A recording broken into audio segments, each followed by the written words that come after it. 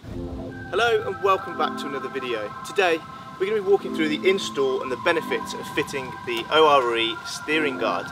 Now naturally defenders are actually quite vulnerable underneath, so you've got the steering arms and the steering dampeners that actually don't have much protection as standard.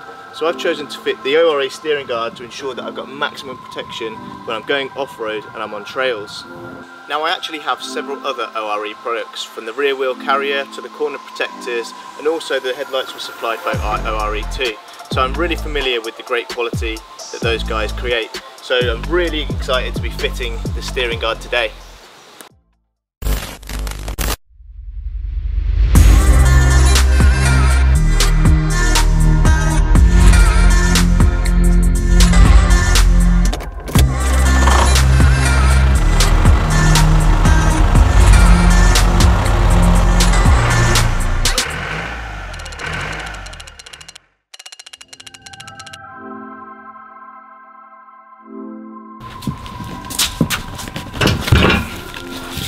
So first of all, let's get unboxing.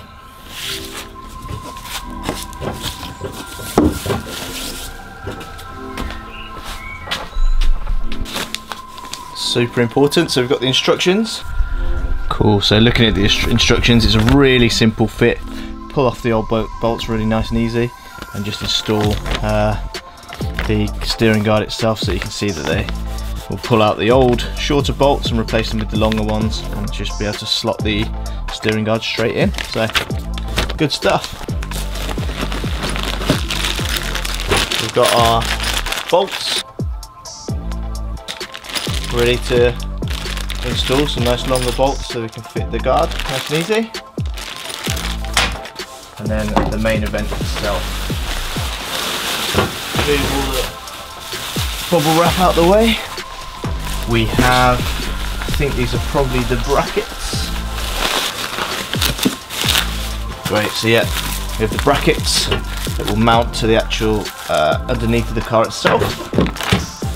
And then the main event, let's open this up. Nice. And then we have the guard itself.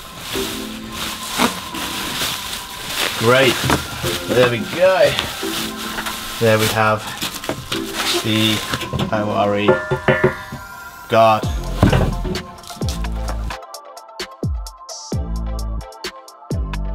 So I'm going to build up the guard first, putting on the brackets on the left and right hand side before we mount it to the car.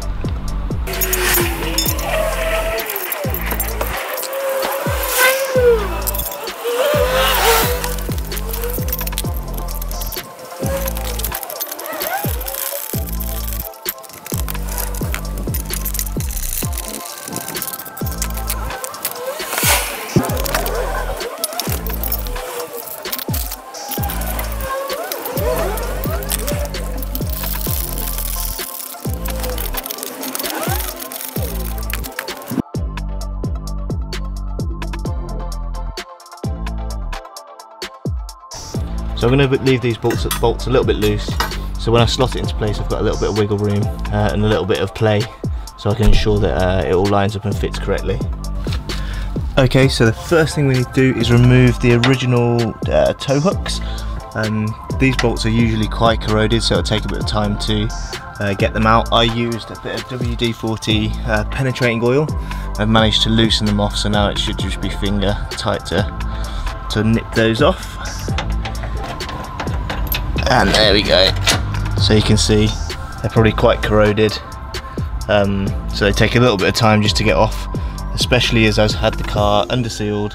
It had clogged up a lot of the nuts and the washers, so it took a little bit of time, but they're now off. So this is the bolt that connects the steering guard, or will connect the steering guard through to the chassis. This one's taken a significant amount of time to get out. It's obviously caked up with underseal, but also it's quite corroded. So I've had to heat that up with the blowtorch, get the metal really hot so it expands, and then I can remove the bolt.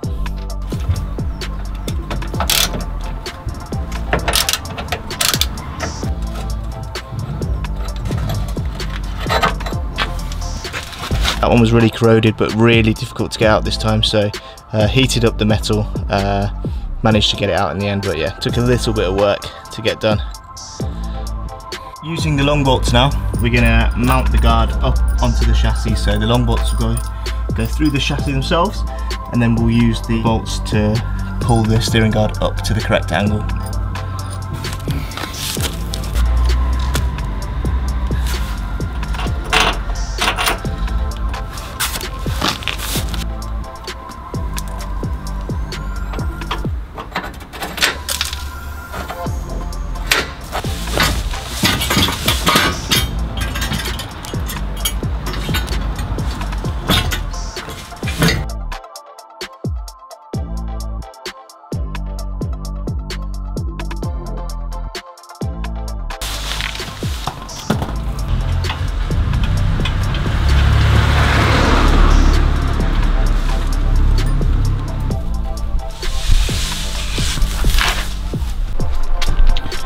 So I'll just show you what's going on underneath the car. The steering guard now has come through, gone over the top of the steering dampener, and is now bolted on this side. And the same, if I just manoeuvre back around here, you'll be able to see up here, it's come through too. So over the top of the steering dampener and then into the chassis. So I'll tighten these all up now, and then we should be good to tighten the forward bolts up and tweak the angle, and then tighten everything up and ensure that we've got a good fit.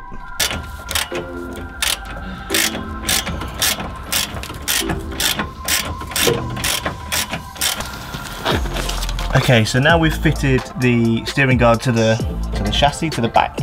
We're now going to pull the steering guard up forwards so it's at the correct angle, and then we're going to put the bolts through the guard and then again into the mounting point where the original tow hooks would have been.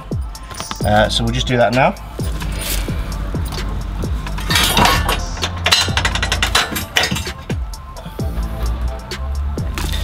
There we go, guard's pulled up into position and the bolts now gone through the chassis and then into the guard, and we'll do the same on the other side.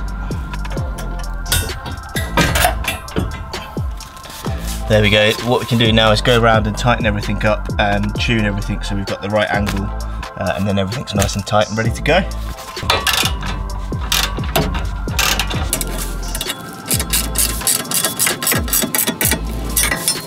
So there we go, we've fitted the ORE steering guard. Really excited about it. It looks great, really durable.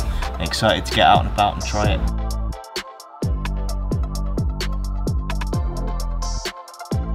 So now the guard's all mounted and fitted, I wanted to give you just an overview of some of the great benefits that I get from the ORE steering guard.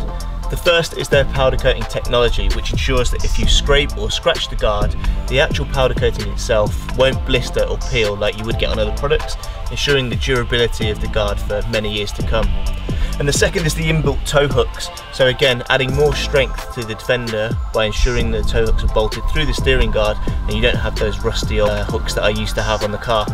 So I'm really excited to get out, explore this product even further, and I'll give a further review in time to come. That's all for today. I hope you enjoyed the video. I'm a great advocate of the ORE products, so I hope you go and check those guys out. And if you enjoyed content like this, please be sure to subscribe and give the video a like for plenty more videos like this to come. Cheers and goodbye.